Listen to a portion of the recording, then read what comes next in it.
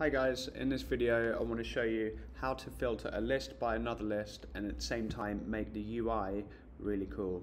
Okay, so what I'm going to do, let's say we've got organizations, and as well as organizations we're going to have locations.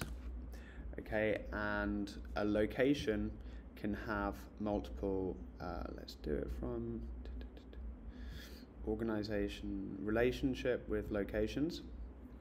Okay, an organization can have multiple locations. A location, hold on. Yeah, this one, the one in the middle. Okay. All right. So now we've got locations with a name and with both of them with the name and relationship. So let's add an organization. Okay, let's have Google. Let's have Amazon and Microsoft. Okay, and for locations. Okay, this could be the offices or the branches of any business. So let's have a New York branch, let's have Seattle, okay, and let's have London. Okay, Microsoft's got two, and then let's have another London one for Amazon, and Paris for Google. Okay, and Singapore, no, Amazon. Okay, so what I've done there, just add some sample data. Now let's really get into it. So we're going to have a custom list, and then next to that we're going to have another custom list. Okay, oh, you cannot copy and paste a custom list, it would seem. So we're just going to put them next to each other and line them up. Okay, and all we're going to have there is the name. Okay, if you want to be fancy, maybe you'd put a logo in there. Okay, before we add data, this one's a list of organizations, this one's a list of locations. Let's have the organization name, and here we have the location name. Okay, the next thing we're going to do on this group, make the rectangle and the text into a group, and then copy and paste it, drag it down. So now on the left hand column we've got two, and what we want to do is have the rectangle here be a different color. Okay, and what that's going to be is basically the selected organization is going to be showing a different color. Okay, maybe I want something a bit darker. Okay, and then let's change the text to white, a bit bolder, okay, and a bit bigger. Okay, right, so next we need a way to see which one has been clicked or not, and we'll do this with a text input. Now you can hide it on the screen or have another screen for your variables.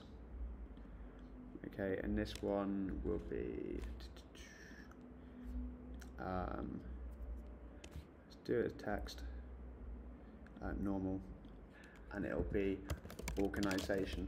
Now the important to note here is that the way we're doing it, each organization name will need to be unique. If there's going to be any that are not unique for whatever use case you have, you need to make sure you've got another column that will be a unique ID. Otherwise we're going to have a problem. Okay, but we've got our organization input. I'm going to keep it displayed there just so you can see what's going on. Okay, now let's say we click this group in the left hand menu. We'll put an action on that to change input value of the organization to current organization name. Okay, and then that group at the top will be sometimes visible if the organization is not equal to current organization name. Okay, it's comparing the text box organization to the database organization. Then we have the opposite visibility on the orange part. So it's sometimes visible if the organization text input is equal to the current organization name. Okay, and then on the second list, we're going to have our locations, and we're going to have a filter where the location's organization name is equal to the text input. Okay, and I'm going to have auto refresh on because I believe maybe that's going to help it load quicker and be a bit more of a smooth interface. Okay, once again I'll increase the size of the text. Alright, so let's have a look if this is working.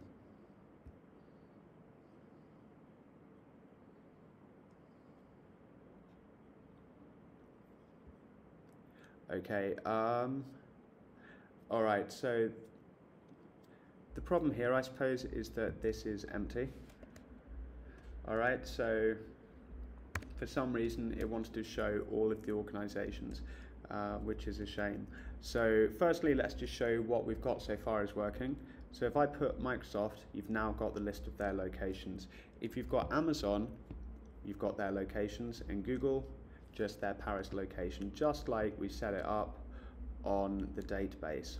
Okay, now let's just have a look at our list logic.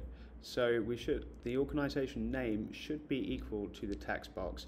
However, it's not the behavior we'd expect, but clearly that's not working. So we probably want to have a default value here. Okay, and if we've got a default value, it definitely won't be a match. So let's just try that again.